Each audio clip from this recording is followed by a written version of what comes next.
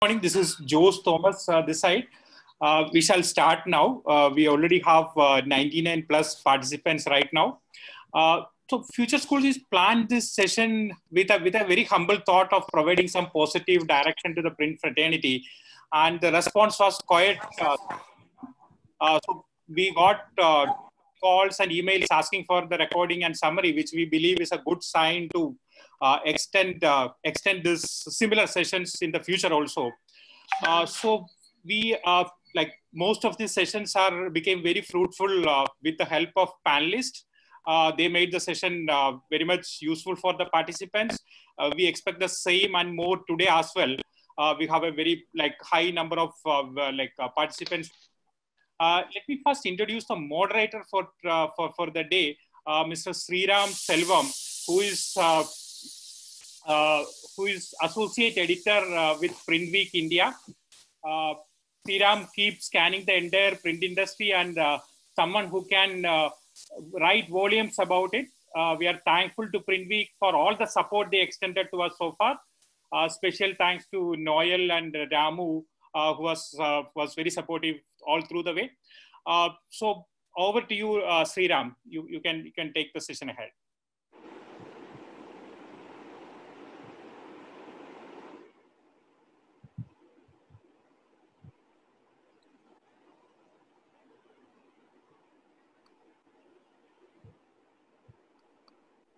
Sriraam, you have to unmute the mic.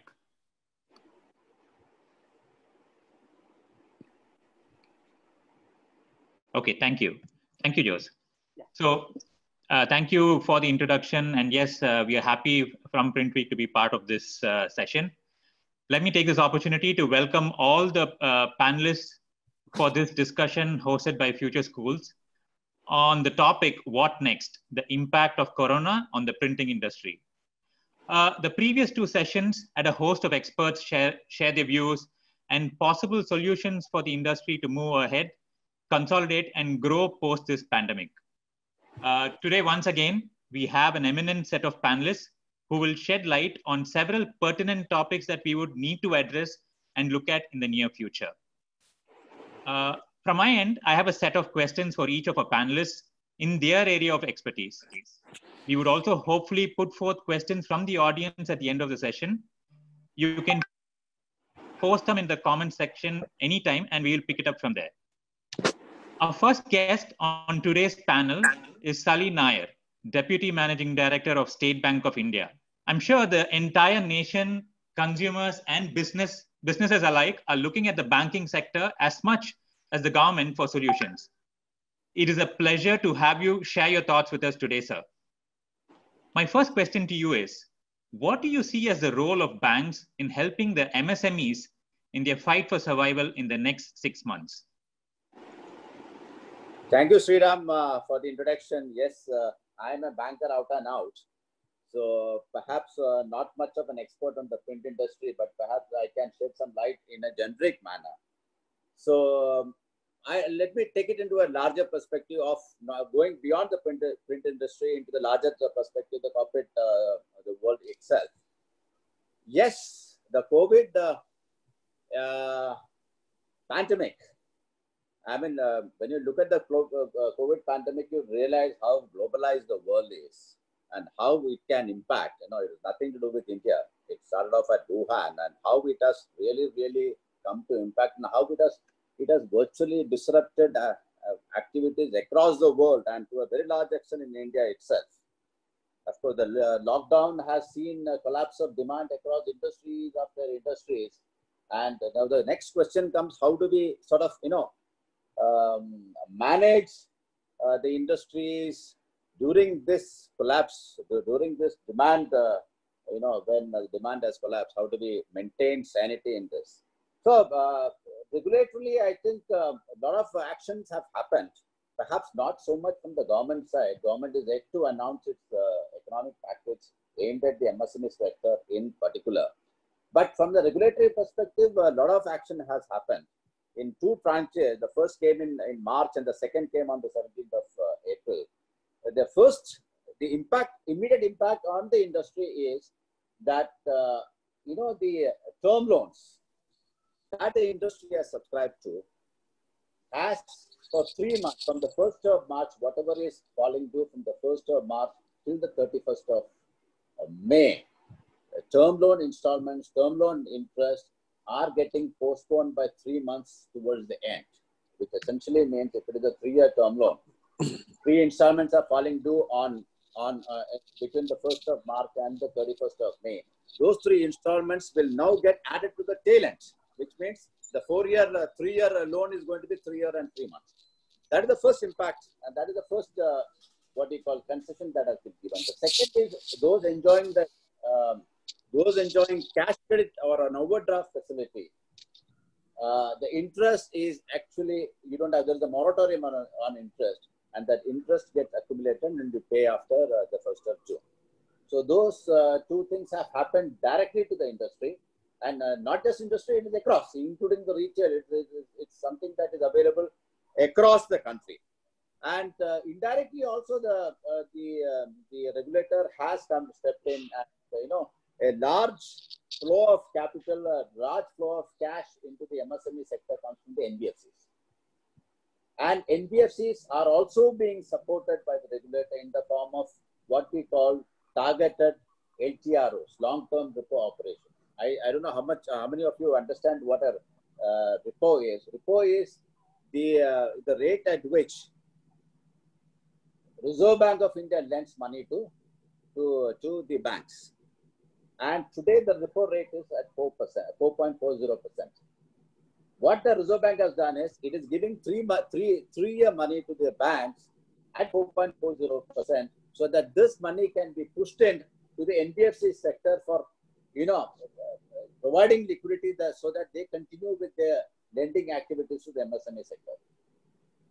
On the 17th of April, it was accentuated further. It was it was added to include the microfinance sector and the medium NBFC sector. So NBFC is being supported to give liquidity. The banks are supporting the MSME sector directly by providing moratorium over the next 3 months. In fact, there is a standstill clause. So even if you are in an irregular sort of a condition, that irregular condition will stay and a standstill. It will stand still for the next 3 months. So that, in fact, is a relief to the banks to support the MSME sector further. And a couple of other things also has happened in the form of increasing the liquidity in the system, which includes the LTRO I just mentioned, 1 lakh crores is going to come there. The CRR has been reduced, right? Which essentially means any deposit that the bank takes, obviously that needs to be returned, and some of them will be in the savings bank. It has to be, the liquidity has to be maintained so that at any short notice, any amount is actually can be provided by the banks to any customer. So that is, ensured through something called a CRR, cash reserve ratio. This cash reserve ratio, the Reserve Bank has reduced it from 4% to 3%. The impact of 1% reduction is 1,37,000 crores of additional liquidity being provided to the bank so that it can lend. Similarly, on the MSF side also,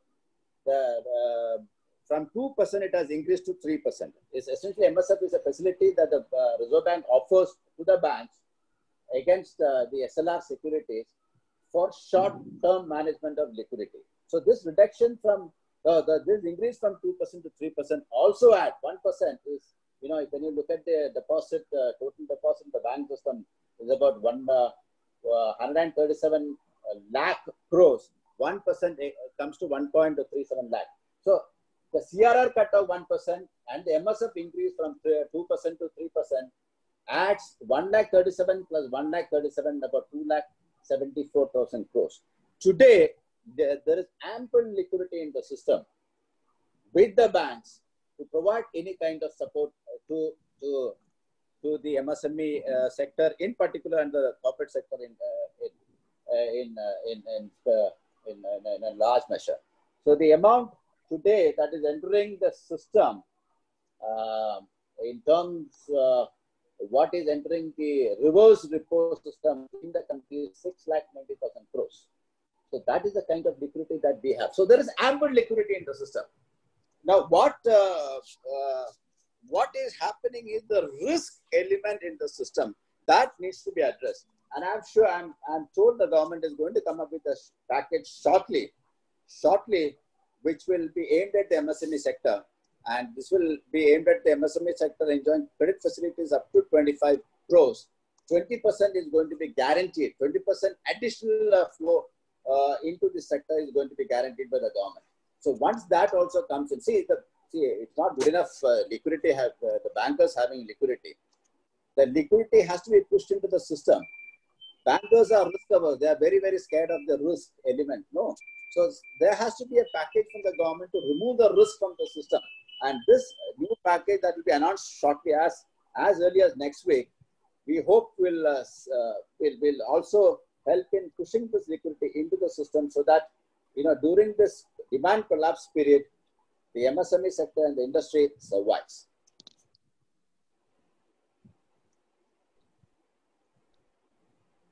Hello? Sriraam, am I audible? Have I made myself clear? Yes, sir. I was on mute. So that's why I couldn't reply to you immediately. Thank you. Yeah. I think you made some very relevant points, especially about the future direction in terms of government, help and aid that is coming for the MSMEs. I'm sure we are all eagerly waiting to hear what that is going to be. I was, I'm sure it's going to come shortly. So I was more focusing on the regulatory aspect of it. Now, if you come to the bankers per se, bankers have been directed to give 10% of the present outstandings in your fund-based limits as emergency COVID credit line, subject to a maximum of 200 crores. And this is going to be at the MCLR. Today, MCLR, if you know, it is as low as 7.40%. So that is the first thing that specifically aimed at the MSME is coming. The second aspect that is coming from the banking system to the MSME is the redrawing of the working capital itself. The working capital, the receivable cover, the margin, etc., are being tweaked to provide additional liquidity. These are things that can happen at the branch level itself. You don't have to really move up to 3 crores. It can happen at the branch level itself. So these are the two ways in which the liquidity is directly coming into the system in the form of this emergency credit line and the tweaking of the working capital. I think that MSME sector should take advantage of it to tide over its immediate liquidity crisis. All right, sir. Thank you so much.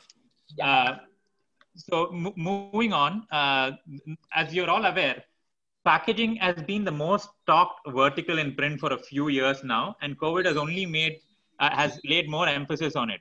We have with us one of the most prominent names in packaging, Venugopal Menon, Business Director, BU Sheetfed for the Indian subcontinent, BOBST. We hope he can throw more light what lies ahead in that vertical. Welcome, sir. Hello, Sriraam. Am I audible? Yes, you're audible, sir. So my first question to you is this. In the previous two sessions, several panelists stressed the growth potential of packaging and that printers should leverage the expected trends in consumer space. What is your outlook of Indian packaging industry and the potential it holds? Yeah. So thank you very much. I would like to say hello to everyone who is online, and thank you to Future Schoolz to give me this opportunity to speak and give my point of view. Sriraam, to answer your question, I'm trying to be more optimist than pessimist in these times. I think it's better to be optimist than pessimist. In fact, if you see, before this crisis happened, there was no much structural issues in our economy. Unlike in 2008 crisis, when the Lehman crisis hit the financial sector, so there was structural issue on the financial sector, on the mortgage and etc. Yeah, I agree. There was some kind of slowdown which was happening in India, and we were expecting this to come up and pick up sooner than later before this crisis hit us. So I would say that yes, post-COVID, as everyone is seeing, you see in the news channel, people are talking of, as Mr. Narendra Parchuri said, is before, after Christ or before Christ. It will be now before COVID and after COVID. But definitely one thing which is going to change in the short to mid-term is the consumer behavior, which will change before any normalcy returns back in the economy or across the globe. So when I say consumer behavior will change, it will be more towards convenience, more focus on safety and hygiene, and which will be a primary factor for everything. And I feel this impact is definitely short term. I don't see it is going to be a long term impact. Especially packaging, I feel should rebound in mid-term, if not sooner. Because packaging, if you see, everyone knows that packaging is catering to staples. That is food, pharma, personal care. So definitely what can hit in the short to mid-term is a discretionary spends. People may not spend on, say, buying a car or a telephone or air conditioner or fridge or a real estate, because these are something which can be put later. But when it comes to discretionary spends, which are for daily needs, this is definitely going to happen. Yes, there will be definitely some discretionary spend which can affect in packaging, would be something on luxury products, on cosmetics, on consumer durable, on the automotive sector, packaging. But definitely on food, pharma, personal care, or daily staples, I think it is not going to hit in the mid-term. Definitely in the short term, yes, but not in the mid-term. If you see, for example, e-commerce, I've been in touch. I have a Skype meeting with my global counterparts every week. And across Europe and America, the e-commerce has seen between 35 to 37% jump in e-commerce, especially in Western Europe and in US in last 2 months. Unlike in India, where the e-commerce somehow was only catering to the essentials. Today, Amazon or Flipkarts could not deliver you the books or the dress or the shoes and this kind of stuff. But this was not so the case in other developed economies. E-commerce could supply anything. So what is going to grow in the coming times in packaging definitely is e-commerce for sure. Takeaway packs. You will see that many people in the short to mid-term would not like to go out and eat. There will be definitely a drop on footfalls in restaurants or eating out in some segment of the population. So people would like to buy the groceries and cook at home. So definitely when I say groceries, they have to buy, packaging is there to stay. Takeaway packs. So now all the hotels, I've been talking to a few of the hotel chains, and they are already putting in place some strategies in the next 1 year that even the top of the top 5-star restaurants are thinking of a business model where they can deliver food from their restaurants to at home. And they are now thinking on 2 things. How do they pack it? How do they deliver it? So takeaway packs. Ready to eat segment.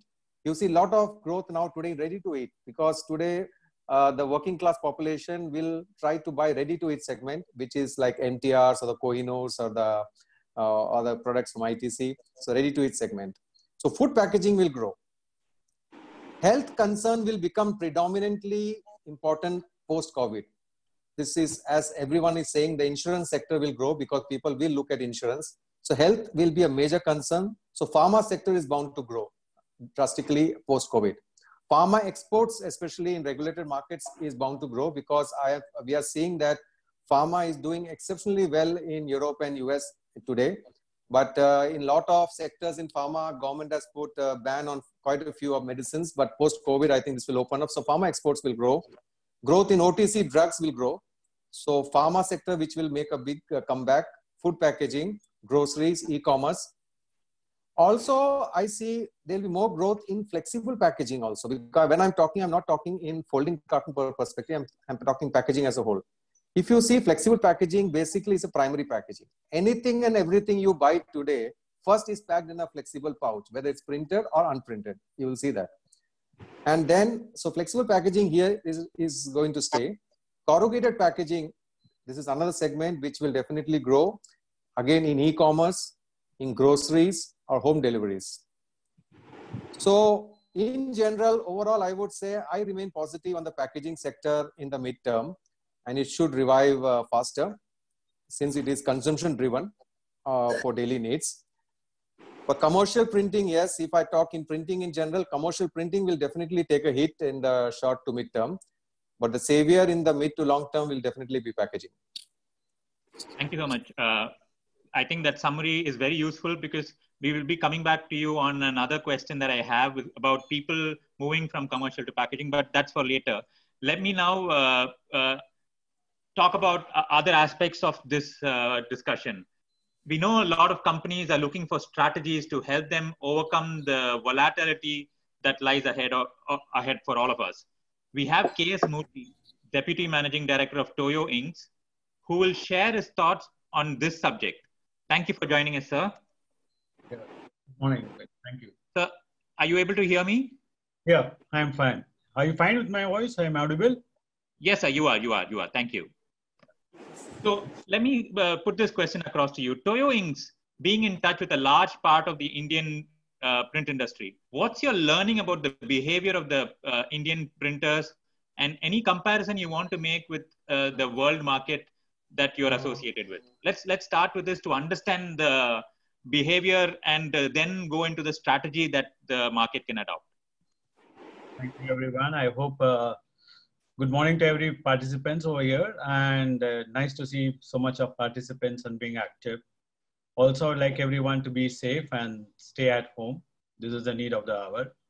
Like we as a company, Toyo Inc. India, we fall under the essential services. We've been operating our company since under the 30% capacity, right from, within a few days of the lockdown.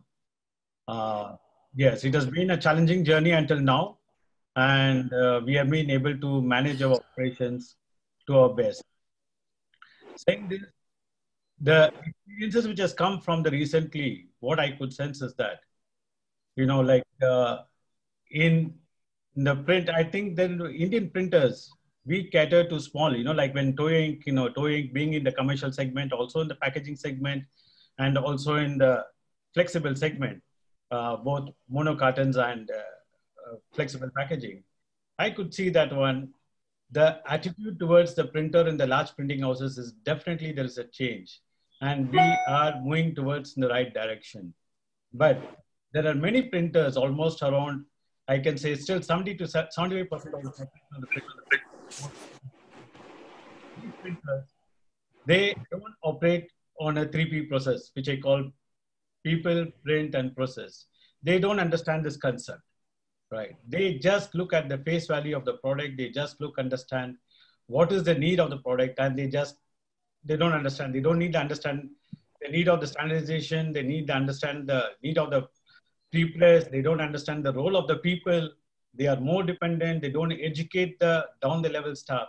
So these are the important process that is going to happen. When I'm comparing with the other developed markets, like today, what is happening in the European markets and in Japan market, which have been more or less, we've been in touch with them daily. They're more towards progressing towards how to face the challenge, right? Not only now before the COVID also, and also before this, how we have to go ahead. So there have been a lot of move towards like, how to be efficient and how to also to move towards in terms of the bringing the cost of the operations. I think Indian small scale printers need to think a lot in this direction and become more efficient, what I could see. Okay, sir. Thank you. I think, again, the emphasis is on standardization and more importance to the process that we would like to bring into the organization. Thank you, sir. Talking about behavior, again, we will like to understand the overall behavioral changes that the print industry has seen over the years.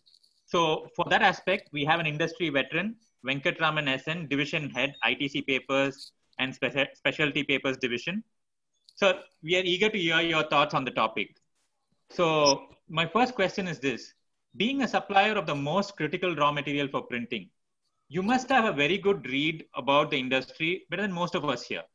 Tell us about the industry trajectory so far, and what do you think is going to change because of the pandemic? So, good morning, everyone, and thanks to Future Schoolz for organizing this seminar and inviting participation. Am I to everyone? Yes, sir, you are audible. Yes, loud and clear. Right. So, I think Venu, for example, covered a lot of packaging, and we are present a lot in the packaging side of the business. So, I'll begin there. So your question is a bit broad about printers in general and what is going to change and how has it been so far. In terms of the industry trajectory, would maybe so the way we look at it, Sriraam and listeners, is that there are probably going to be 2 or 3 phases to this entire COVID and post-COVID recovery, if I might say so. So one, I think, is that it was very sudden. Nobody could have been prepared. And therefore, there's an initial shock. And that shock is actually twofold. One is on the supply side. If you're a printer and you want to resume today, you cannot. Your labor is not there, you're gone out, or the restrictions, there's confinement, you're not yet ready, and stuff like that. Second is what is happening on the demand side too. So you can't reach out to your material, their factories are shut. So in a B2B kind of scenario, you know that you're not going to be able to supply, there's no one to take the demand. So I think there is an initial shock period which is going to last us through this quarter almost. And as we start getting back into business, okay, the printers as well as us, I think you're going to see a period of adjustment for about 2-3 months. So people are going to come back to some kind of their former capacity. Maybe in a couple of cases, it will almost be to capacity or even better. But I think in majority of the segments, if I might say so, most people are going to come back only to some previous 80, 70, 80, 90% of their previous capacity. So what is going to do slightly better in terms of trajectory? Venu said packaging, I endorse it in. So I think definitely pharma, over-the-counter drugs, medicines which build immunity. You already heard of Chyawanprash and stuff like that, which got sold out. A bit more of processed foods and also food which is better packaged. All that I think are going to do well. I think there is going to be some shifts in consumer behavior. People who would have preferred, although the neighborhood grocer, the one who has come mostly to a rescue, more and more people have got used to the idea of ordering a bit online. And I think there are new organizations and businesses which are coming to do that. That trend is going to get strengthened and continue a bit. I think people are going to look for safer packaging too, additional packaging. So that credibility is going to count as to who can do better packaging. To a printer would mean that he has to better get ready as to, how he can deliver the better packaging and why would someone come to him for that better packaging. So it can be a movement, for example, from, let's say, a recycled to a bleached kind of fiber, which conveys more foot contact, safety and stuff like that. You must also realize that there are some supply side issues which are halting. For example, if labor is not there, you're not going to get your collection of waste paper and therefore the supply side industry is going to get disrupted for the first 3-4 months. So pharma, food, things associated with telecom, home entertainment, all that, leisure, for example, we're all going to do a bit more sports, inside, confined with ourselves, games and toys, all that I think, and some amount of books for all that to do better. But on the whole, the disruption is so large, I think the impact for at least the first half of this year is going to be pretty negative. If you take most of the supply side companies, I don't know, the big FMCG companies and the food companies, most of them would be operating between 30 to 60% of the former capacities. So that would continue, for all the FMCG companies, even some of the processed food and beverages, because you're just confined and there is no movement. And you know that our entire road transport system has been so badly hit that you cannot even reach goods across. So that's been our experience too.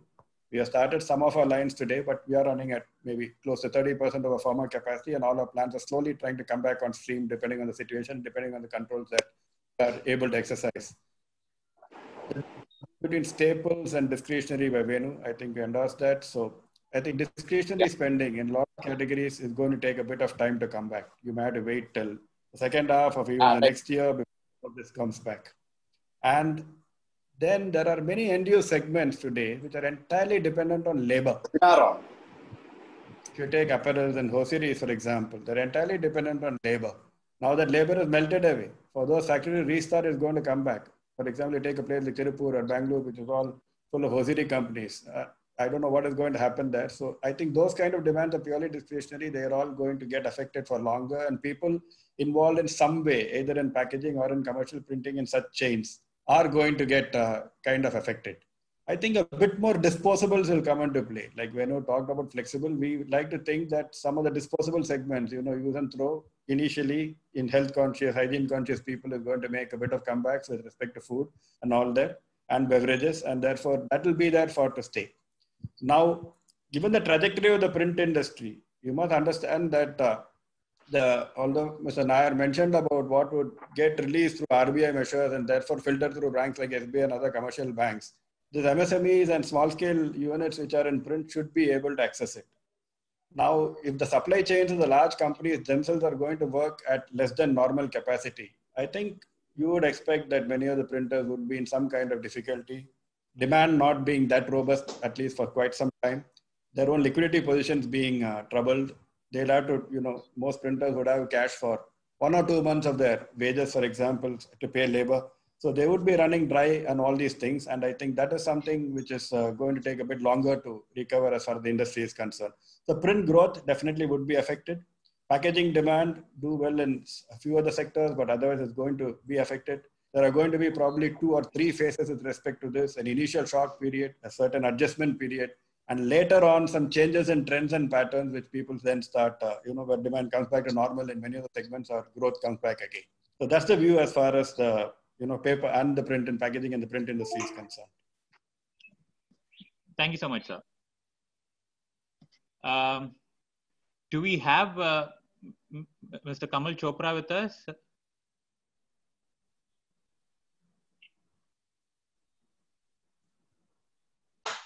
So can I? Yes, sir.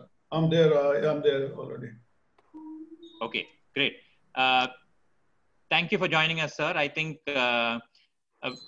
I'd like to introduce Professor Kamal Chopra, Chairman of PAMEX, General Secretary of Offset Printers Association, and ex-President of All India Federation of Master Printers. Happy to have you with us, sir. Thank you. Sir, yeah, okay. I can see you now.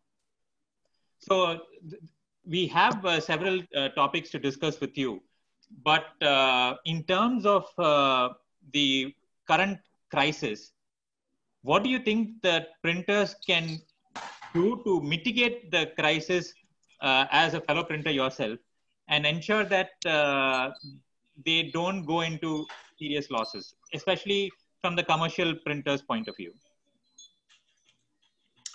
Thank you very much. And I would like to say good morning to all the attendees here. Thank you for calling me. The problem, as I was just listening to the previous speakers, and they're talking about packaging is growing. Everybody is knowing packaging is growing. But how many printers are doing the packaging in India? As we say, we have 250,000 printers in India. And believe me, more than 85%, 80 to 90% are micro and small printers. So what the role of those commercial printers will do, we'll discuss a bit later. But first I will tell you, after COVID, many things are going to be changed. Many things. The world will not be the same after COVID, I tell you. Because sitting idle at home is again now a great job these days. A few days back, while watching the news on TV, just came across the statement of Mr. Ravi Shankar Prasad, Union Minister of Holding Law and Justice, Communication and Electronics and Information Technology portfolios in the Government of India. He assured that app developed by his ministry for COVID-19 tracks will work without interfering the privacy of a person. Just listen, without interfering the privacy of a person. The app asks for location access, after which you have to create an account through a simple mobile number verification. As per the government notification, your location data stays offline and is shared only when there is a potential health risk. Interestingly, Prime Minister Narendra Modi also offered to share the virus tracking software with other SAARC countries like Pakistan, Afghanistan, Bhutan, Nepal, Sri Lanka, Maldives, and Bangladesh. Looks a great move. Because as we have noticed, in just few weeks, a virus 10,000 of the millimeter in diameter has transformed all the democracies. States have shut their business and sealed the people indoor. If South Korea and Singapore are a guideline, medical and electronic privacy are bound to be the cast aside. It is the most dramatic extension of the power of the state since Second World War, one can say. One taboo after another has been broken. Not just the threat of the fines or prisons for ordinary people doing ordinary things. but also in the size and scope of the government's role of the economy. New normals are being designed for your living style and to run your business and factories. And these new normals, which has been designed by the government, already circulated by the Ministry of MSME, we have circulated a copy to all the members also, is not possible to be followed by not less than 90% printers of India. So what is their scope? Commercial printing, in other words, when everything is going online, commercial printing is suffering. It will suffer more, everybody knows. In all over the world is suffering. Packaging is growing, and packaging will grow till the population will grow. It cannot end. So with the population, if the population growing, packaging will grow. But my worry is about those 85 to 90% printers, what they will do after COVID. If these instructions, I feel these instructions which is issued now for COVID, as I just read the para that state will not leave the powers it gets once. Now the state has the powers, government has the powers, they will not leave these powers, and new normal will be begun. While opening a factory, there will be precaution. You will have to build at least one washroom for 4 people. You have to create the doors like this and leave this and that. All these precautions will have to follow while running the factories. It has been introduced just recently. So my worry is those printers, what they will do. Commercial printing at one end, it is not growing. And we have more than 90% printers in India are commercial printers. One end, commercial printing is not growing. Another end, government is posing is such a restriction which is not possible to be followed. I visited length and breadth of this country and found many printers working in one room. In the front, they have a table with the office, and in their bag, the machine is running. How they will be able to maintain the distance? How there can be any other things which is being prescribed by the government for being new normals will be possible. What they will be doing, that is the point of concern, and that is my worries. Regarding other things, I may tell, as other speakers were telling, it is fantastic. Everybody knows that packaging will grow. But again, in packaging, we have 2 fields. I may talk about Ludhiana, which we say it is a packaging town. We have the sharp contrast than all other countries, cities. We have more than 85% printers are doing packaging only here. But again, very small shops, very small things they are doing. Not a big packaging house like in metro cities. They don't have the facility to retain the employees in-house. They don't have all such facilities. So they are also going to suffer. My thinking is, so how the time is coming. How do you think, I get your point, but what do you think they can do to mitigate the crisis? How do you think they can, come out of this? Yes, sir. Only one and the only solution is to working together. Build a networking and start working together. That is the only solution available. No other solution is there for the small packaging houses or printers. They have to join hands, and as you know, to counter a big fish, small fish can get together. So that is the only solution available. There is no other solution. As far as my thinking is concerned. So your solution going forward for people to come out of this crisis is to collaborate and work together, is what you feel? Sir, as far as crisis is concerned, I don't think there is any crisis. This is a different, this is a pause button. We are getting time to think now. See, when anybody of us has started the factory, we were not sure whether we will get the customer or not. We were not sure whether we will get the money or not. We were not sure about the business, but we started. Slowly, with the experience, we are building. Now again, things will come once again in the same fashion.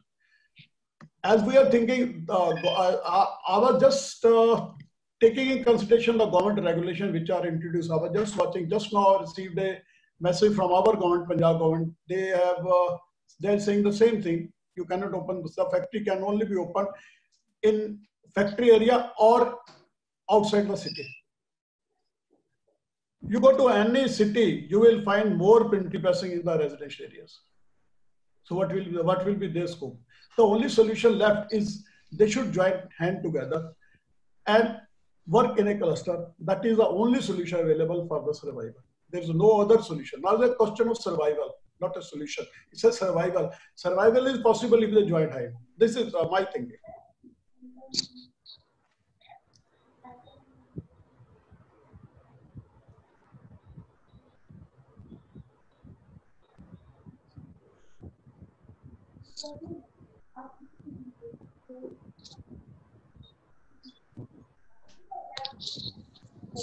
So I think as we know, survival of the fittest is there. We'll have to become fit by joining head together. And for small printers or the commercial printers, I don't feel there is any solution left now.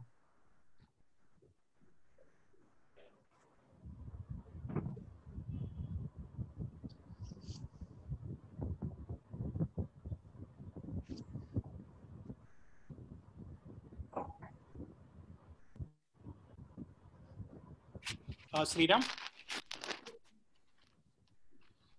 Sorry, I think Sriraam got a connectivity issue. So I will. Oh, no problem. Yeah, so I will just connect it. Yeah. So Anilkumar, who is a HR manager, HR head of Kerala region of Apollo Tyres. So he's someone who started his career in a printing and publishing house, and he's handling this like HR for almost last 28 years. So you know that printing, being mostly printers are from the small and like micro, small and medium segments, and they don't follow a very rigid human resource system. So in this year, like time of crisis, obviously we need to change our systems and processes and approach to the people. So what do you think is that printers should change or small entrepreneurs should change in terms of human resource systems or personal management aspect? Okay, thank you, Mr. Jose Thomas. Actually, I'm visualizing a HR manager in each of your organization and what he will be doing. And the most difficult part of a HR manager is the real challenge of educating his leader to understand the complexities of the changes happening.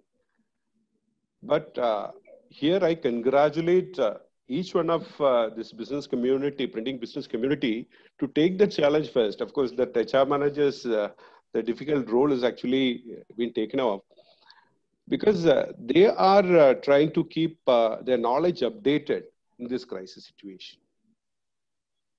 So what will an HR manager do in this crisis situation later?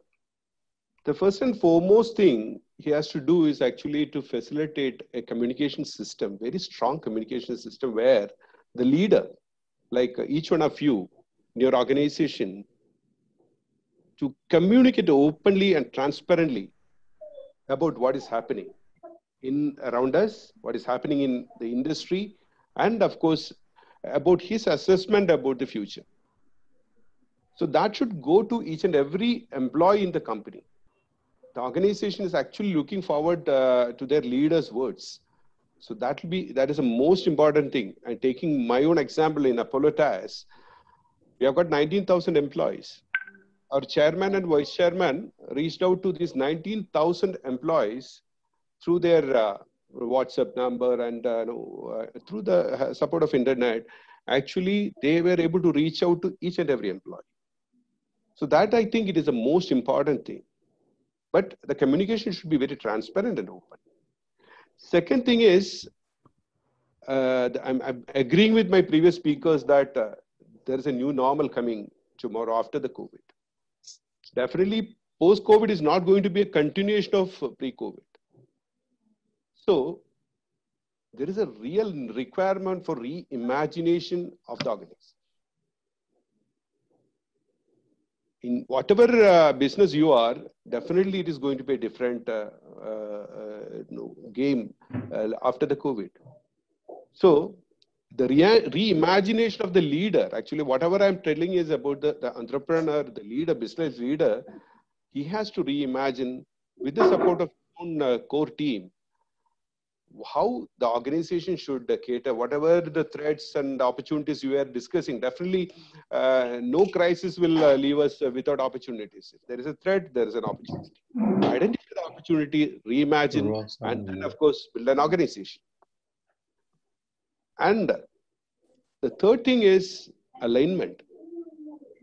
Alignment of each and every employee of your organization around the new reimagined strategy of the organization. So then only you will be able to succeed. Small or bigger, smaller is actually beautiful. Nowadays, in the future, small organizations are, I think, they will be fit and they are fittest for the survival. So they can change according to the tunes of the customer, the changing behavior patterns of the customer. So aligning an organization, first of all, they can take into confidence, the leaders can take into confidence their core team and deploy whatever is required to realize your strategy for the future. And very importantly, you have to keep your employees motivated. Motivation and inspiration is something which they are looking at your leaders. So there should be a mechanism where which a realistic approach, it not be, simply, exaggerating things and giving artificial enthusiasm, but you inform them through the communication channel, you make them understand that what is the opportunity ahead. So in order to grab that opportunity, you need to change. But at the same time, it is not the end. You have got a future. So that sort of a motivation the leaders has to give. I'm telling, if it is a big organization, there should be some mechanisms, systems for that.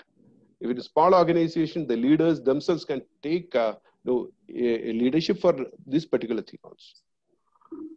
And the most important thing is visibly show the care and concern.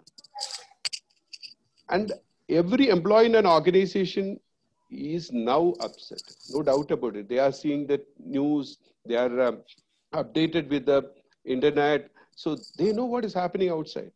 So they are really worried. So they need somebody to show the care and concern.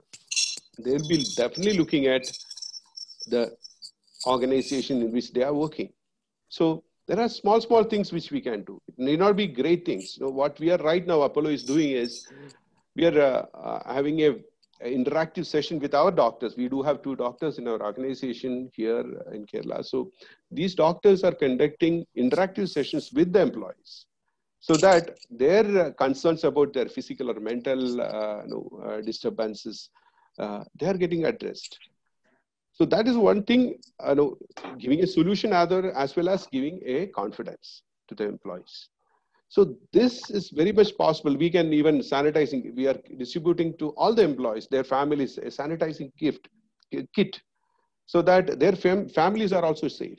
So that is how organizations can show in their own limitation the care and concern for the employees. I think these are all the things which HR managers do in this crisis, and which I should tell you that I am doing it for my own company. Thank you, sir. I think this would be very useful because, like we stated in the question, the organizations, most of it, like Mr. Kamal Chopra also pointed out, aren't very organized, and they work in a very unorganized manner in terms of 80% of the industry. So this would be helpful. Let's circle back to Mr. Salee Nair. Sir, you have given us a broader perspective of how the banking sector and the government would help, and what we can look forward in the coming weeks from the government as well. So I have a specific question with regards to SBI, your organization. Yeah. How do you think the printers can gain confidence going ahead to avail these facilities that you think is going to be available for them? And also, you already mentioned about the support they can expect to receive, but can you also recommend ways that the MSMEs can tide this financial crisis? It's a twofold question. One is, of course, about your organization and how the industry can approach your organization. And second is, what can these MSMEs do to tide the financial crisis? See, to approach the organization, the immediate aftermath of the crisis or the ongoing crisis. So you're not very clear, sir. Can you hear me? Yeah, now better. Thank you. I hope I'm audible to everyone. Now you are, sir. Now you are. Okay. So what I'm saying is, yes, the bank has announced a few schemes. I just mentioned earlier, two of them specifically that aimed at handling the COVID crisis, which one is the emergency credit line, which is available up to 10%. 10% of the existing fund-based facility. And the second is the working capital, reassessment of the working capital. Apart from that, the bank has also, as part of the regulatory package that has come in, the moratorium, which is in place for 3 months, on the term loan side and on the interest component for the overdraft and the cash credit. All the MSME has to do is simply put in a simple request to the branch concerned, the operating branch where they have the relationship, say first on the moratorium that yes, you would because the moratorium is not made available. So the request has to come. It can be a very, very simple request. Tell the branch that you would like to avail of the moratorium. You would like both on the term loan and the interest. So that would be made available to you. And again, there is a specific application, a simple application available with the branch on the COVID emergency fund. Get hold of that application, fill it up and give it. And the emergency fund requires no further data requirement at all. But on the working capital, when the tweaking of the working capital, which I mentioned earlier in terms of reduction in the margin, increase in the cover period, etc., there your projections of what you plan to do in the coming year in FY21 as compared to FY20, what are the changes that's going to happen? Both in terms of your capacity utilization, both in terms of the cash flow, and also in terms of your sales and the margins, etc., how that will get impacted, and the kind of cash requirement to tide over has to be put across very carefully. Some data requirement would be requested from the MSME to where a reassessment of the working capital is required. The margin, the cover period, etc., where it can be tweaked if it is within the overall limits. For example, some person would have a, say, 10 crore limit, but what we call a drawing power would be about 8 or 9 crores. The tweaking of the margins and the cover period can be used to take the drawing power up to the limit without any issue. So that can be handled at the branch level itself. But if you require a further, over and above the existing limit, a reassessment of the working capital and an additional finance is required, then some amount of data. Sriraam, is that clear from our side? Yes, sir. Thank you for that input. I think this will also help your customers, many of them here, to assess how they can take your advice forward and utilize the benefits available. Yeah. Thank you, sir. So I have a question for Mr. Venugopal Menon. So, like I said, there are so many commercial printers now looking to get into packaging. And also, on that note, there is this recent Reliance and Facebook deal. Is that going to impact? Also, there's multiple thoughts here. One, what is going to happen to people who want to move into packaging? One. Second, will tie-up like this impact or give more opportunities for people to get into this vertical? And will this also bring in the case of the smaller stores and supply? Will they be more organized, more where packaging could come into what do you call the pudi packaging style? Okay. Sriraam, there are multiple questions in what you're asking. So First, to come to this Reliance Facebook deal, honestly speaking, I cannot comment how this will affect the packaging, because what I read between the lines is this is more the joint collaboration between them is to get their data, because WhatsApp has a huge database or subscribers in India. So is Reliance Jio. So they want to collaborate and use their subscribers to gain further into online sales or Paytm methods, like the way that you pay online to garner, because the WhatsApp Pay is something everyone was talking of. So Reliance Jio and WhatsApp may collaborate on that aspect. So I don't see this affecting directly print or packaging. I don't know. But to answer your other question is that how should commercial printer be looking into packaging, or whether they should get into packaging, and what is the scope for that? If I'm correct, is it correct? Yes. My assessment. Yeah. Yes.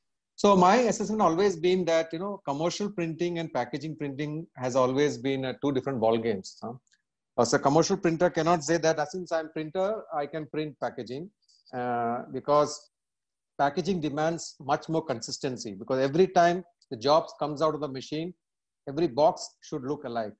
So a box in the shelf printed in the month of January and the box printed in the month of June should look exactly the same when it comes to the structure in terms of the printing consistency and many other aspects. So it's a different ball game when I come to that. So the quality and performance parameters are very different in packaging when it comes to print, commercial print. Your commercial printing you're doing for once. You print it and it's finished. And one poster, if it has some difference from another poster, it is not a big impact. But packaging, yes, it makes an impact. So quality and performance parameters are very different. And the success mantra is zero defect packaging. So we are talking of zero defect in packaging. So the tolerance level of the buyers when it comes to packaging buy is very, very narrow. Second, very important, commercial printers have to think that it is not just to jump the bandwagon into packaging. Because the cash flow cycle in packaging is unlike in commercial printing. Because you should have the courage and the capacity to manage the working capital side and also on the receivable side. Because it's very different. In packaging, you require a lot of working capital. You need to buy inventory and keep it for much longer. And receivables payment terms are now we are in the cycle of 90 days or even going up to 180 days. So it's very different. So they should have the capacity to manage this cash flow cycle. And I would say that unlike commercial printing, yes, packaging is a growing segment. Reasons being that everyone knows when it comes to per capita consumption of paper and paperboard, India is nowhere even if compared to Southeast Asia or China.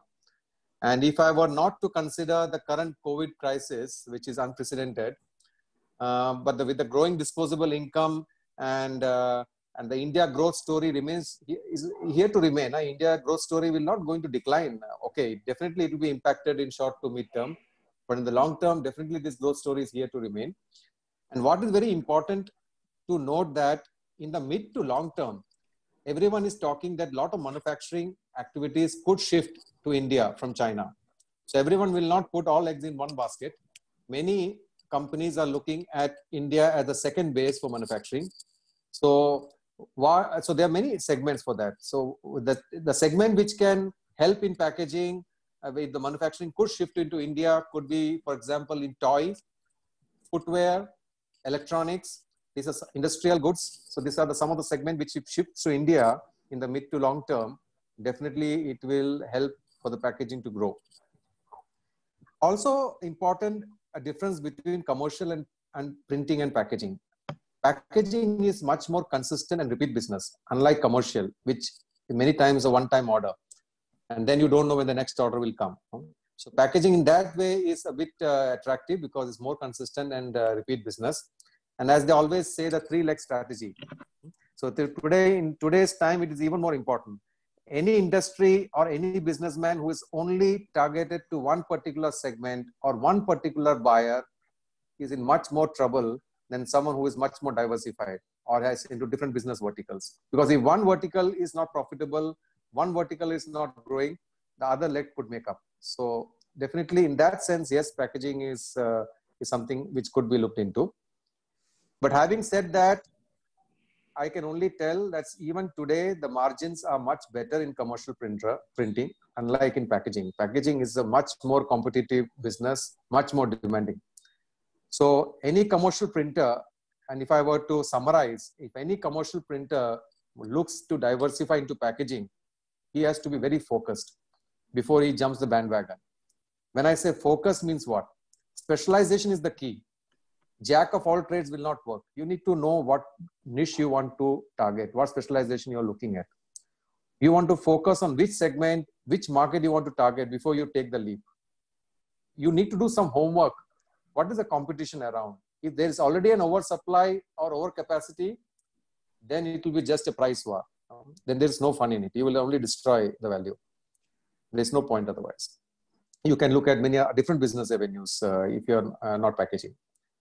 Also very important when you look into jumping before is what is your capacity? How much is your capacity you can leverage on the finance front? Because the financing a packaging industry is very different than financing a commercial print business. Do you have any commitment from your customer or any industry segment? Is someone talking to you before you think of getting into packaging? Do you have enough space for expansion? Because packaging requires space. It's not like commercial printer you can do in city, in a house, in a much smaller area. It requires skilled manpower. You require infrastructure. Your quality audits are very prevalent by end users in packaging. Do you have the capacity? Can you manage that? And in today's time, I would only say that if anyone wants to jump the bandwagon from commercial printing to packaging, you have to do the right way. Else you will waste a lot of time to gain acceptance and then you will destroy the value. So I would like to summarize, yes, there is definitely growth in packaging in the coming times. It is also an attractive segment to look at, but it has its own challenges, it has its own demands. So provided that you can manage it, then you think into getting into it. That's it, Sriraam, from my side. Thank you, sir. I think that should give a good idea of to people on what they can expect if they're looking to make this jump. Let me move on to Mr. Murthy. So as someone with 11 years of experience in consumables with Toyo inks, do you agree that there is going to be a supply chain issue now, followed by several demand-related challenges? If so, do you think it is time for print entrepreneurs to redefine their SOPs? What kind of changes will the printers need to adapt to these challenges, sir? Sriraam, it is very, very important that we become adaptability to the situation. I think with the current situation which you're going through is more and more we have to change ourselves. Like, we never thought, as we said that around 1 month back, we never thought what is going to happen to us today, right? And what situation we are going to get into it. So saying that, I would like to say that yes, we need to more into a digitalization. We need to get into more of a e-communication with the customers. There's no need to travel in one way. There's no need to move out of the house, and there's no need of because the print industry is more lot of a relationship industry than more into a digitalization. That's what I could see that one. No, we don't go much into the digital marketing. So here I think we need to get ourselves adapted more faster and quicker without getting in touch with the customers and getting in touch with the needs of you. And also it says that when saying this one, I'd say that there is a lot of things to do a value addition at this moment. A printer has to understand what type of a value addition he needs to do. And doing a value addition at this moment will definitely help him to sustain in the business. That is the only way I could see for the small scale printers. I could see that one. As Venu was mentioning, as Professor Kamal sir was telling that our print industry, particularly in the monocartons and the commercial, there is 80% of the customers for small scale. And these people has to think of something value addition, and investments at this time. Getting into the packaging is going to be a real challenge for them. It's not possible. And cash today is going to be the king, at least for the next 6 months to 1 year. Cash flow is going to be a major constraint for them. So you need to come something with a unique idea of having the cash in hand and doing a value addition and managing your logistics. These are going to be the difficult things which has to be doing it, followed by the norms of the government, because the government is also coming with certain norms, and this is not going to get over in the short term. Even after the lockdown is over, you need to follow a certain rules and regulation, which our printers is definitely much far behind to any other industries is concerned. So a big challenge for us in terms of logistics, in terms of value addition, I see, and also in terms of cash flow for this industry. Okay. Thank you. On the same note, I'm going to move on to Mr. Venkataraman. So he did mention, Mr. Murthy just mentioned a lot of changes that he's expecting from the printers to tide over this challenge. Let's talk about the behavioral changes you see in the print industry that is positive over the last couple of years. And what are the trends that you think need to change for them in terms of the behavior of the entrepreneur or the industry at large? So, Sriraam, and so I think, you know, the industry was on a growth trajectory the last 3-4 years. Maybe there were a few ups and downs. And the industry was modernizing. Even last year, as in 1920, or 2019 as a calendar year, wasn't a high growth. But from November, December, we did see, you know, demand for packaging, print, and all that start increasing, and amount of positivity coming. And the trajectory of investment has been that, you know, overall print has been growing almost double-digit in India, clearly, led by various sectors, including commercial, book printing, and all that. Now, all that will kind of readjust to a new normal. So many Indian printers, for example, have scaled up. So you know now that many of them are multi-locational. They follow the supply chains across, for example, in packaging across the partners. Even in terms of commercial printing, I think there have been investments in a lot of downstream equipment. Wherever there has been a print exhibition or seminar, whether it's in Shanghai or whether it's in Düsseldorf or anywhere, you know, Indian visitors almost are 15-20% of the total visitors. So there's a great thrust for actually, you know, modernizing and upgrading themselves. Now, I don't know what is going to happen in this new normal. So as I told you earlier, we'll probably have to take this in 2 or 3 phases and then see how we are. Maybe it's a good idea to meet in December and see compared to now. But we are a fairly young set of people and we need to keep doing something. We all need to keep earning. So like Venu and others said, so we will remain a bit optimistic on the recovery, but I think the recovery shape could be very, very different. So printers in general have been modernizing. So modernizing means that they are not only buying second-hand presses like earlier, although many of them continue to do that.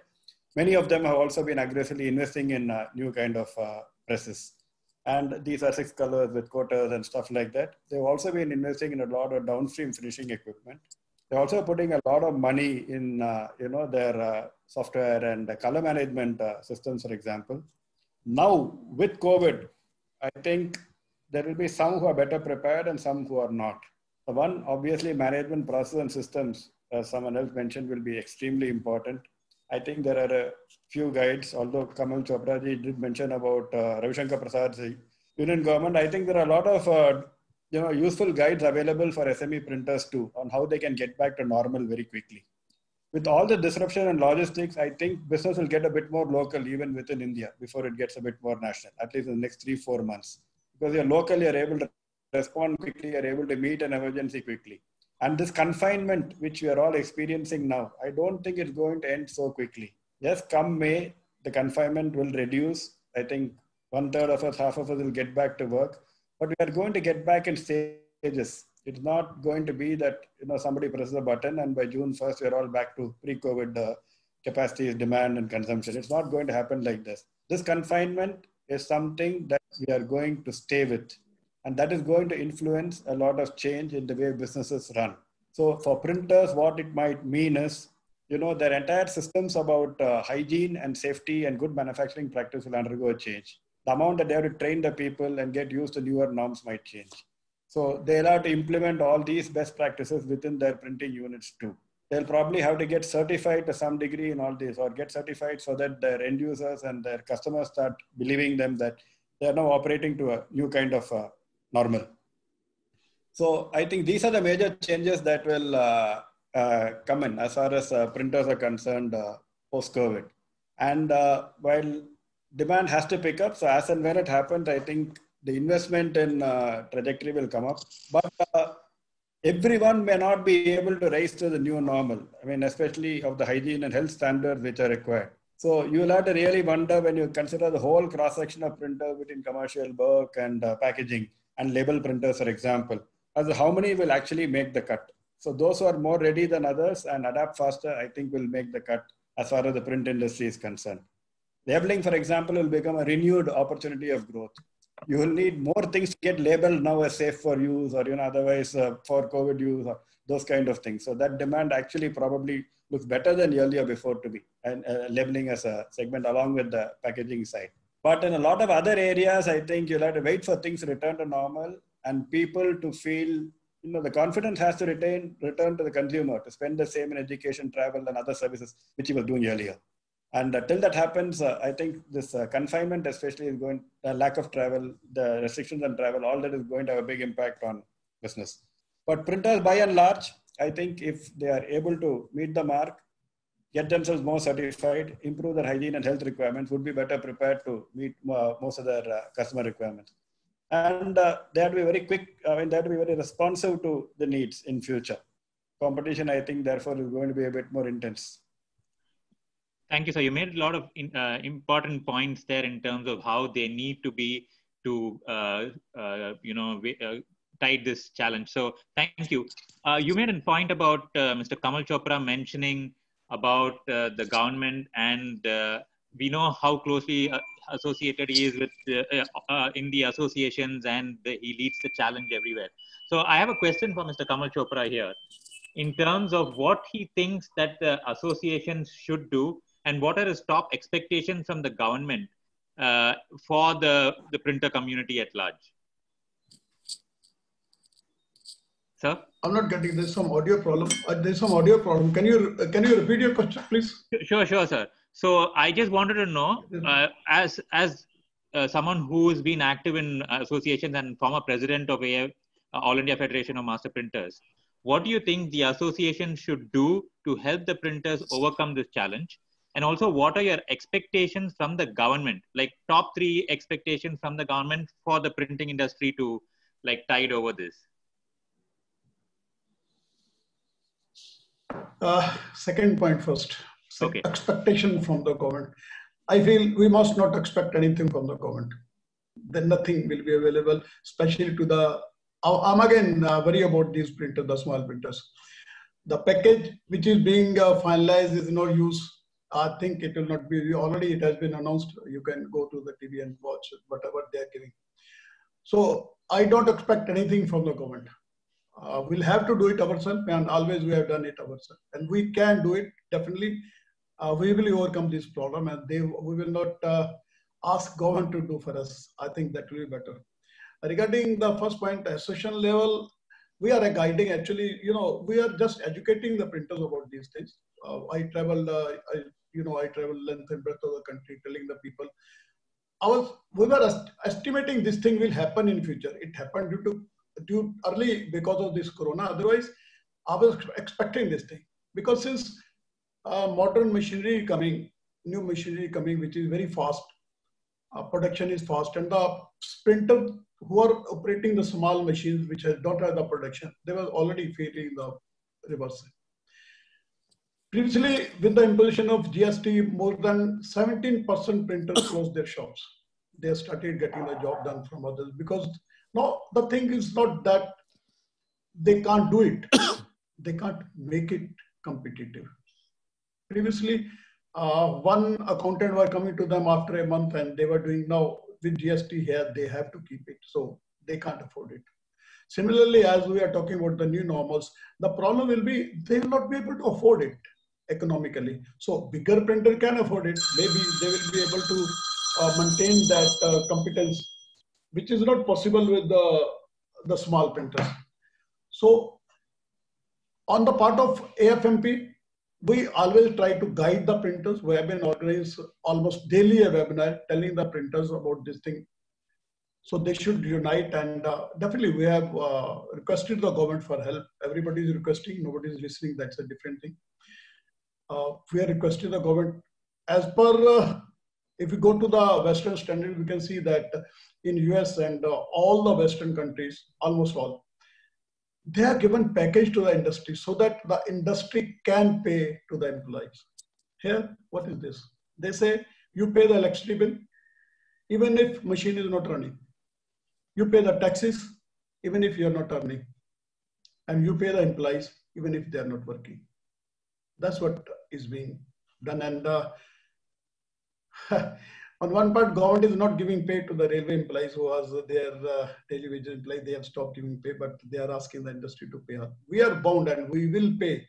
It is our duty to pay our employees. They are just like our children, and everybody taking care of them. Maybe if government will not support, even then we will pay. It is our duty. Regarding one thing which was our previous speaker telling that I also say in all my lectures that now ink on paper is not a printing. If you want to survive, start the printing from here. You have to do some wonders. You have to bring electronic or other things into printing. You can print perfumes, you can print smell, you can print liquid. So you can do anything. So for the printers, if they want to survive in future, they will have to use their mind while printing. As far as just to build, sir, as far my calculation says, only two type of printer will survive. One, the very small, who will use their brain for the printing, and the biggest one, who can be competitive in the world market. Now, competition not, see, the main point is, as it was just, my previous speaker was telling, competition is now Indian. We have to face the global competition. In printing also, in packaging also. In packaging, definitely, there's a very, very stiff competition. So in that too, either we have to be competitive by making largest production or be different. So that is the only solution. Thank you so much, sir. I think we will be looking up to you to provide, take these steps forward and maybe find the solution working with the government. Sir, already we have approached the government. I told you, but we have not, what to say the action, they have not replied the letter. A letter was also addressed to them by almost 13 associations jointly. That was not replied. Okay. On second thought, on Ludhiana based SOE, we have filed a case in the Supreme Court regarding why government is not paying the, well, they have huge money in ESI, which is lying ideal, unused money is there is, and why they are not paying the salaries. But I don't know what will happen. Let's see. Thank you, sir. Thank you. We are trying on our part. Sure, sir. Sure. I have one question for Mr. Anilkumar. So, as you know, printing presses are like the production centers who provide customized services. And morale becomes a very important factor earlier as well, and now it's going to be even more important. How do you think employee morale can be at its best in this environment? Okay, it is extremely difficult, but at the same time, it is very important also.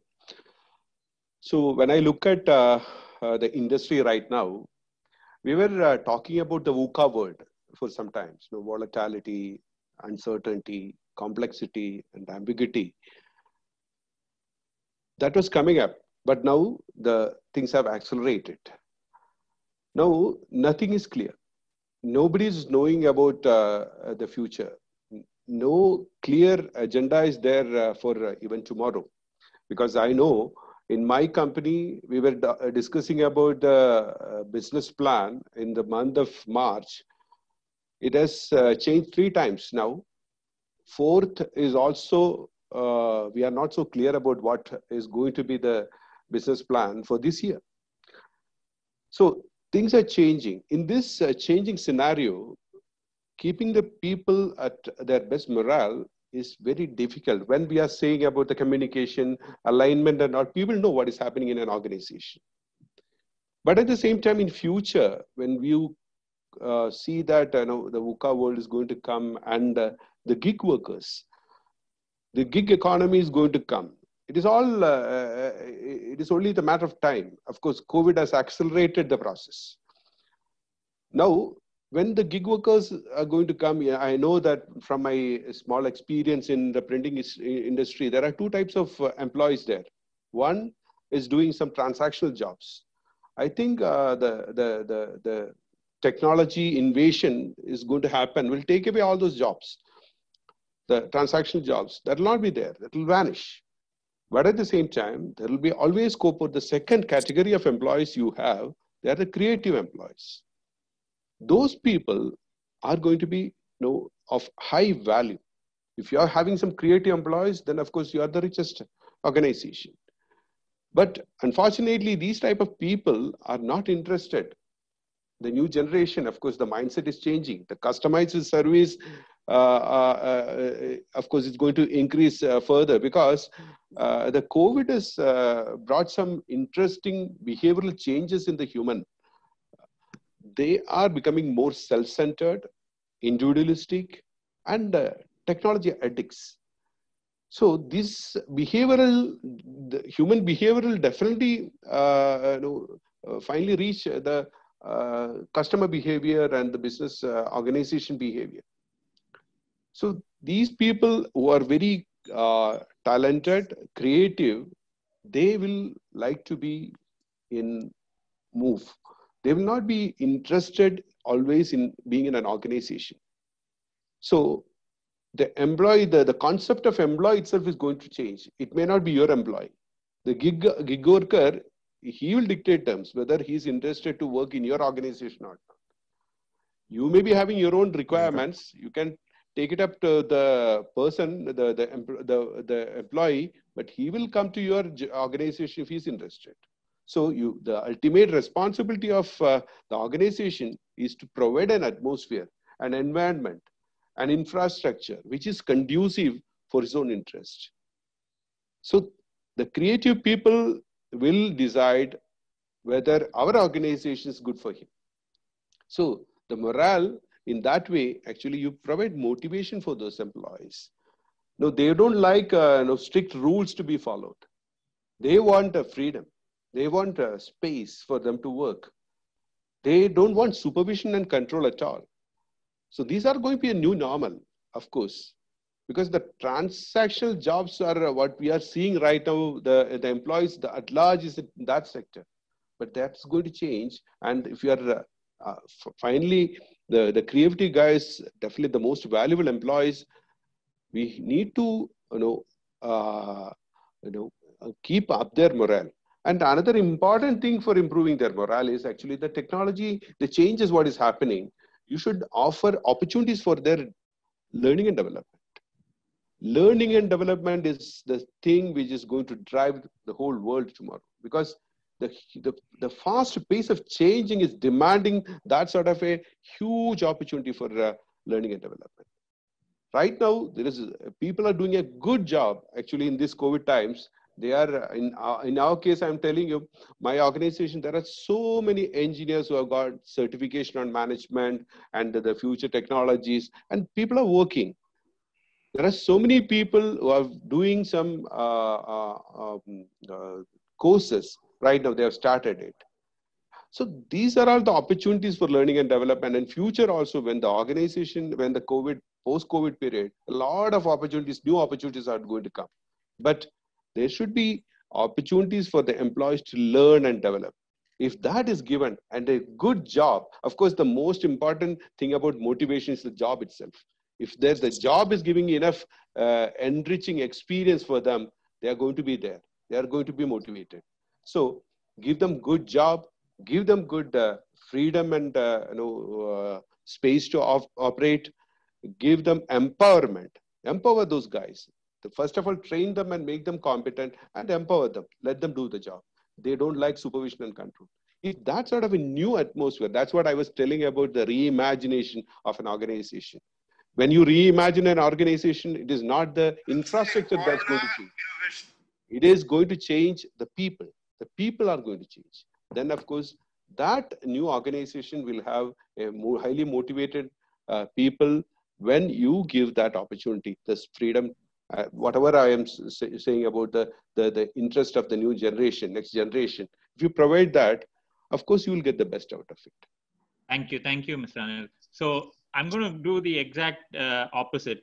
I'll go to Mr. Venugopal Menon now and ask him, from people, what do we do to automate?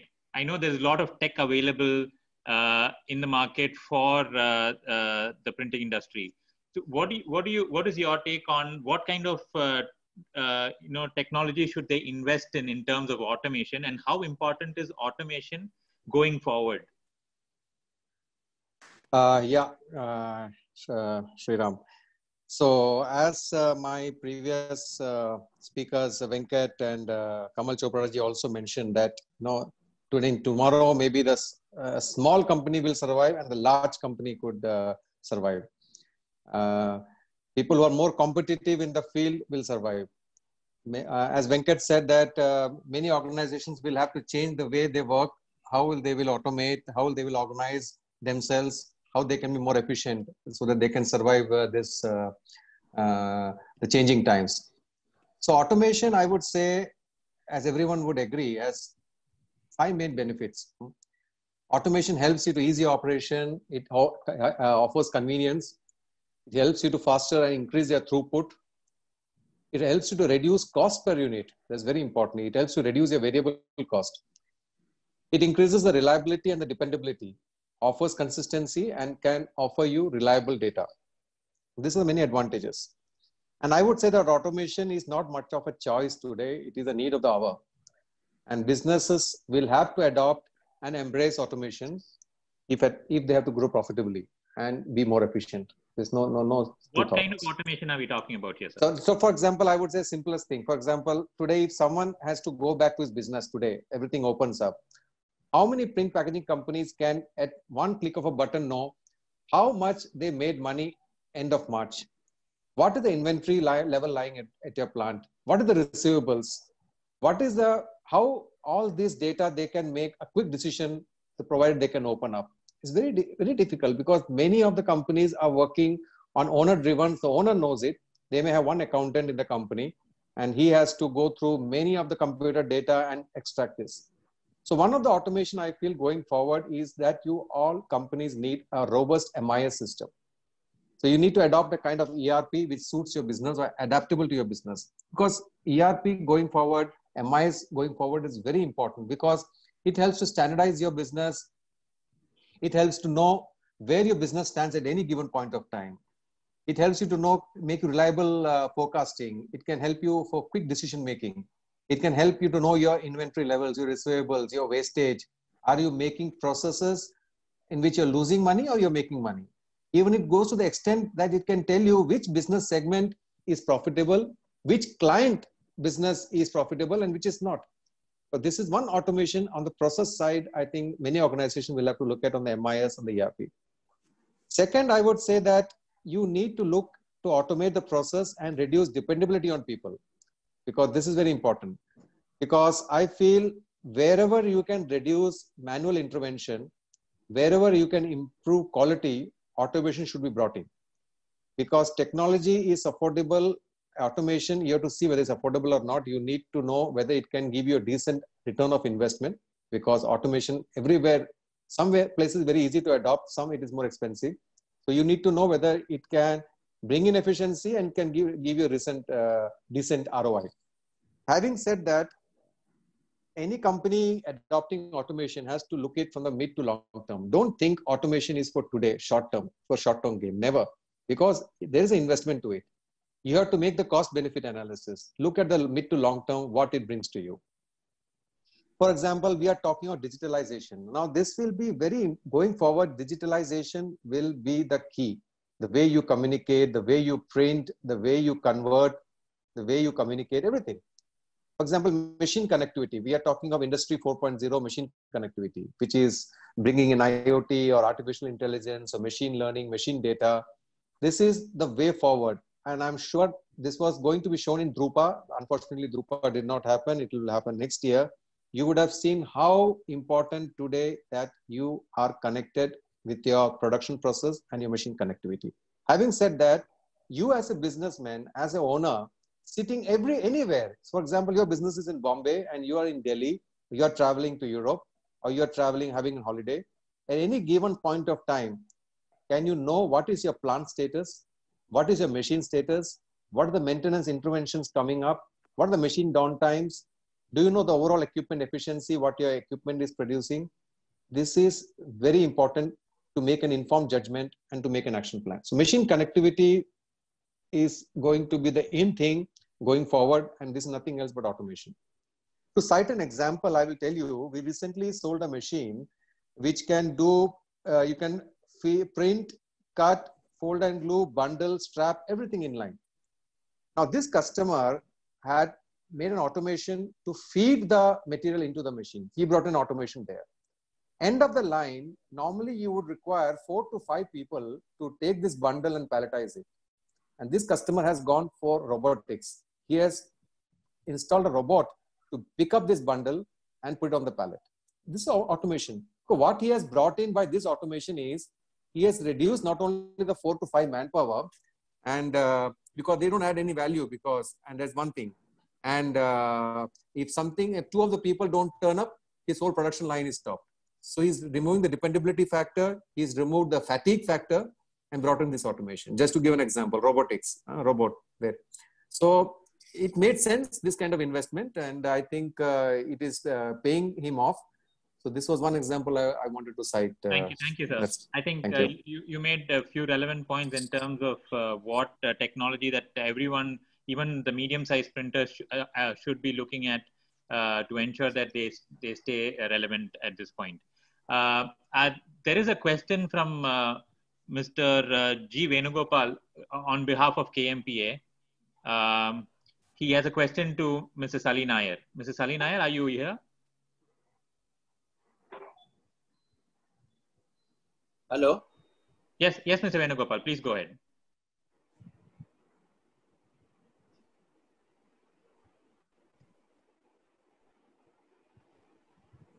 Oh, I'm not able to hear you. He seems to be on mute. Yeah. 1 second.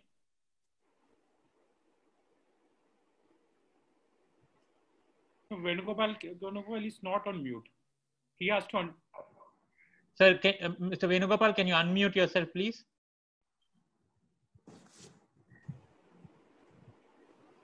We'll come back. Okay. We'll come back to Mr. Venugopal for his question. So, in the meanwhile, there's a question from Mr. Madhusudanan of Akshara Offset to Mr. K.S. Murthy. The question to you is, sir, it is a general feeling that there will be a shift in dependence on China. How well can Indian printers take advantage of the situation? Without any clear-cut planning and support from government, it will remain only a wishful thinking. How to prepare a roadmap for this, and who shall take the lead in this change? This is a question for Mr. K.S. Murthy from Madhusudanan of Akshara Offset, Trivandrum.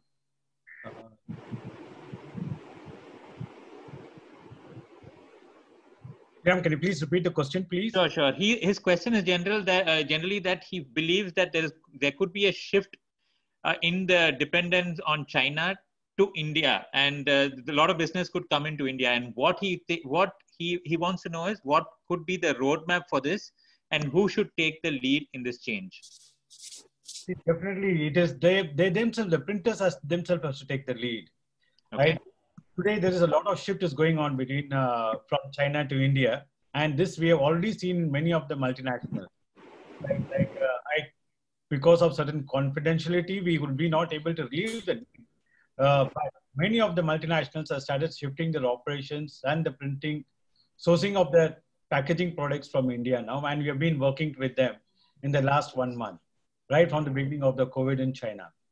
So it is the printers who also have to fully equip themselves and take the lead in taking the road forward. It is they themselves have to take the lead. Okay, I think you made your point. There's a question for Mr. Venkataraman now. This is from Pradeep Agarwal of LNE India, and he wants to know how the raw material prices, especially paper and boards, will behave in post-COVID times? What you perceive the prices to fluctuate? I think we had this discussion. Yeah, I think there would be curiosity. So I think in the short term, again, I would go by my three phases hypothesis. There is one quarter which is going to be very disturbed. All of us in business know that. Our inputs, I mean, if the paper manufacturer's inputs are not reaching him, you got to pay a higher price. Logistics are disrupted, you may have to pay a higher price. So one quarter, which is the April to June quarter, I expect to be disruptive. And you may end up paying a bit of a premium or upcharges. After that, I think the question of how well normal demand returns and how well industry, which is us and you as printers and your print customers, adjust to the entire value chain. So there already, I think, in this seminar, we have got many insights into what may do better, what may not do better and stuff like that. So overall, you would expect that commodity prices are also a bit about oil and diesel and the negative prices and all those kind of things. So there is a very disruptive quarter. Then there is a bit of adjustment. And after that, I think it will depend on pure market economics. So if demand for many sectors is not so robust or strong, then you might expect to see some correction sometime towards the quarter 3 or quarter 4 of the current year. But right now, I think most things are so disrupted that you'll end up paying a little bit of premium for whatever you want. Got it. So, Mr. Venugopal, Yeah. So it's a couple of questions. The first question is going to Salee sir. First of all, this 3 months moratorium is completely not enough because we're talking another 35 days and the moratorium period is over. So where do we find ourselves a chance where the moratorium period will be extended? Second is the cost of this moratorium. This interest charge will have its own effect on us. Please elaborate on that. And whether during this time, will there be any effect on the CIBIL rating? That is the question to Salee Nair sir. With regard to Anilkumar, there is only one question because we being in Kerala, the labor office is very strong here. But in the MSME segment or the small scale segment, the laborers are ready to forego their salaries. So is there any particular format in which we can take this, there is some kind of a signatures that I can take and a form that can be filled to the labor office so that we are on the legal side and the right side.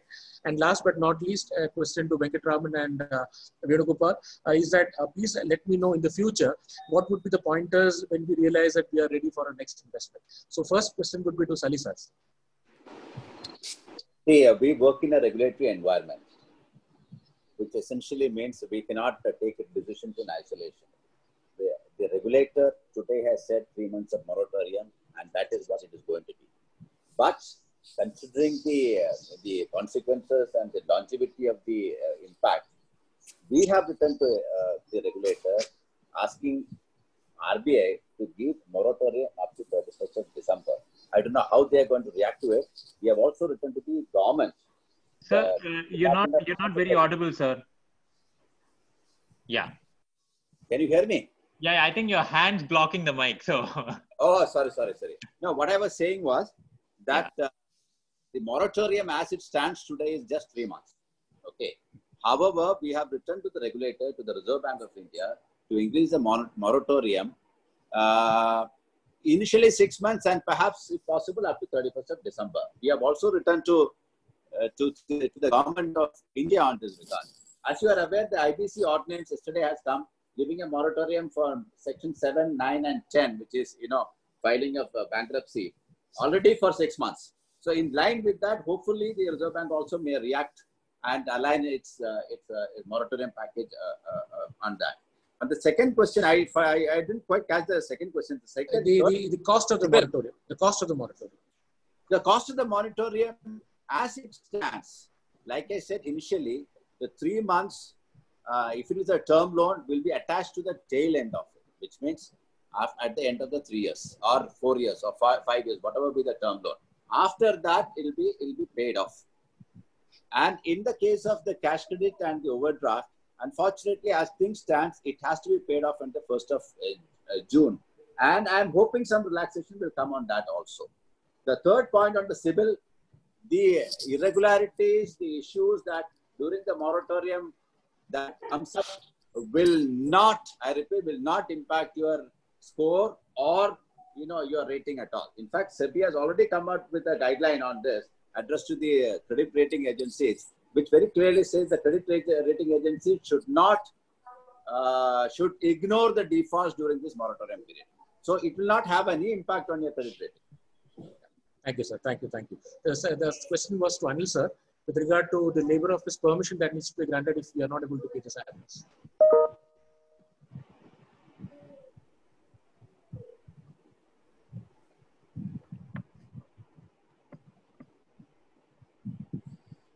Okay.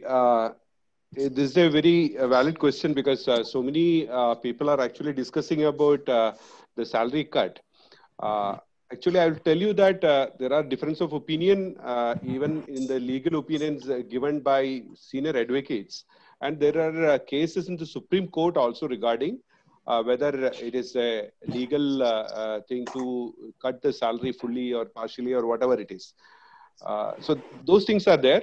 But at the same time, you ask for an agreement with the employees. I don't know whether you have got a union. If there is a union, you can have an. There is no, in MSME segment in Kerala, hardly any presses in Kerala has any union. Oh, you are really fortunate. Yeah. Okay. Then you can have an agreement with the employees. Try to make it tripartite. That is not only an agreement with you, you can get it signed in the presence of the labor officer, saying that the people are interested in a salary cut. Surrender, not you can mention it like that. It's a salary cut, and of course it can be 100%. It's better to give something and forgo the 75% or something. Of course you can cut, and of course if that is a tripartite settlement, that has got a legal validity. Thank you, sir. Thank you, thank you. And of course, the last question. Ask Mr. Venugopal Menon to take that question. Yeah. The third part of the question. Yeah, third part was, sir, what are the pointers which will allow us to understand whether it's the right time to invest now further with the present scenario? Yeah, that's a difficult question because I would say that there are two ways to look at it. Companies which had already planned their capex pre-COVID, and wherein they were looking at an investment which was required, without which they could not have serviced their clients, and there was already a handicap because of that investment. I think customers will go through with those kind of investments. Otherwise, I would say people will have a watch to this quarter, which is April, May, June.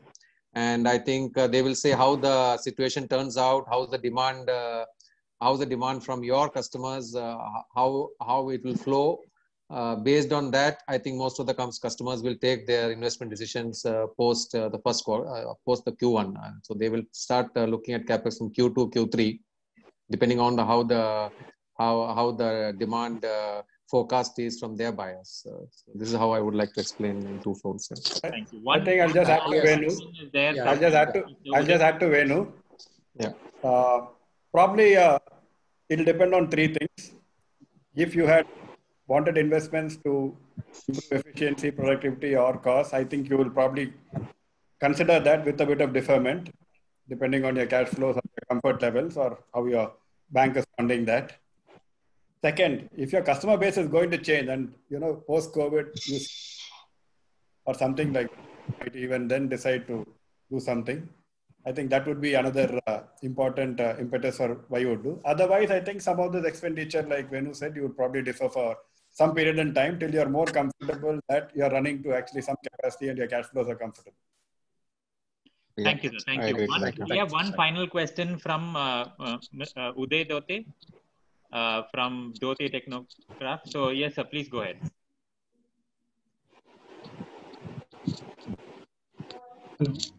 Hello. Am I audible? Yes, sir, you're audible. Please go ahead. You have a question for? No, I wanted to talk on the MSME and commercial printers. Please go ahead, sir. Quickly, sir, please. Yeah.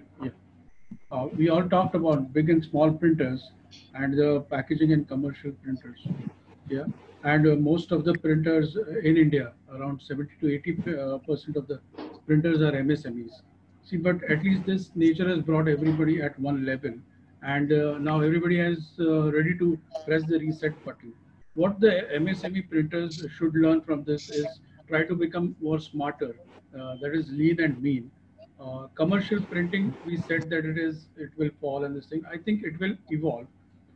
Right now, even our literacy rate, which is at 74%, is projected to be going to 90% in 2020. So that is one thing. And our domestic consumption is around 59.1%. So these two are factors, and there will be other industries which will be coming up post-COVID, and we will find some commercial this thing in that. But there are only two types of commercial printers which would stay or which should find business post-COVID. Is one is those who can be cost-effective, and those who can be really quality conscious and giving some premium products. What they have to do in the meantime, when they have time in the lockdown period, is dig out data and see what mistakes they have done or what good projects they have done, or whether they are going to need all these men who are employed, whether they are going to need these activities or departments or machines which are there or not, and try to reshape the organization or maybe scale it down. And another point which was brought out by Mr. Menon, he talked about the DNA of commercial printers and packaging printers. Yes, at this juncture, it is definitely not advisable to go into some capex. In fact, it is a time where those machines which you don't need, you should bring that kind of liquidity into the system. That day in your conference, one of your conferences only, I heard Mr. C.N. Ashok talk about three phases. One is where today liquidity is required the highest, LPG, he said. The second, after you maintain that liquidity for say around 90 to 120 days, then would come the profitability, and then you would plan the growth. So it would be in these phases. Right now, the liquidity is very important for the smaller units, and they have to dig out. They have to see that within these 90 days to 120 days, they are really cash positive. They cannot go cash negative in this phase. They have to dig out each and every item of their profit and loss account and see how they can bring these costs under control. Sir, I'm sorry, I have to cut you off there because no, we're running problem, out of no time. problem. Thank you for your inputs. I think one final question that I have is for Mr. Salee Nair. In terms of the association, how do you think they can, what do you think the association should do to be recognized by banks as a priority sector or a preferred sector? And as printing and packaging can be an essential category. In the sense that there is capital investment and it is a working capital intensive industry. So what can it do to be recognized as a more priority sector or a preferred sector? See, the definition of priority sector is something that the commercial banks have no control over. This comes from the department, from the government of India and from the regulator. So as an organization, as an association, the printing community must represent to the government and the regulator, the Reserve of India, so that sector benefits are made available to them to the commercial banks. Pretty part of it is there, subject to certain limits in investment.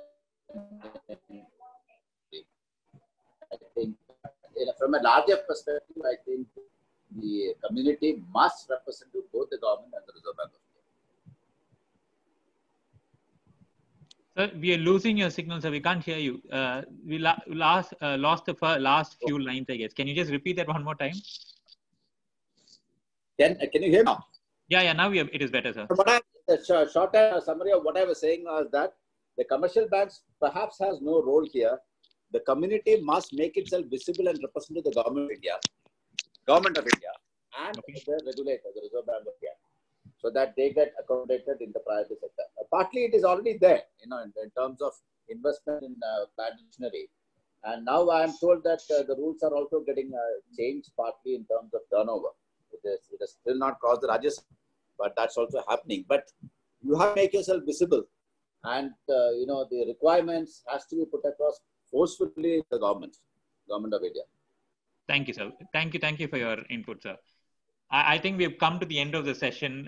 We've been blessed to hear all these panelists share their thoughts. My sincere thanks to all our panelists for their time and sharing all the valuable thoughts. There were several key takeaways which hopefully helps businesses and the industry to devise long-term strategies for a better future.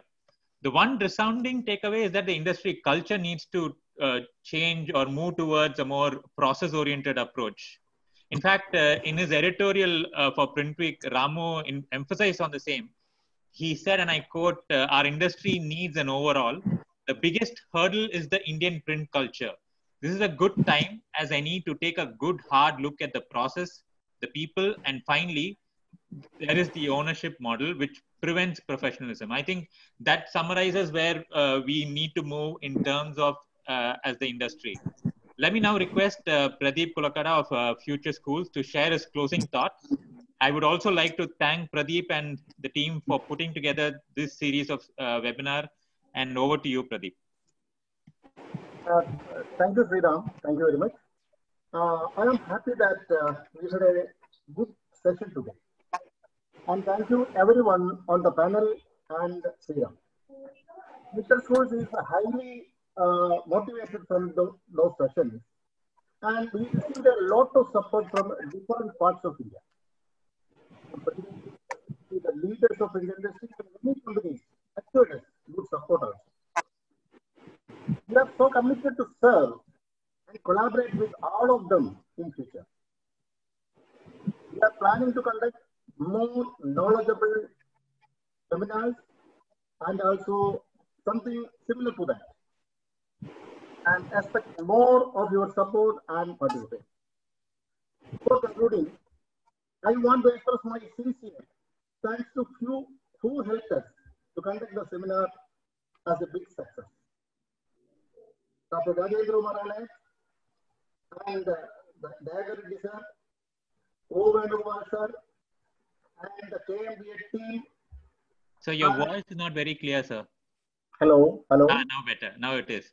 Before concluding, I want to express my sincere thanks to few who helped us to conduct this seminar series.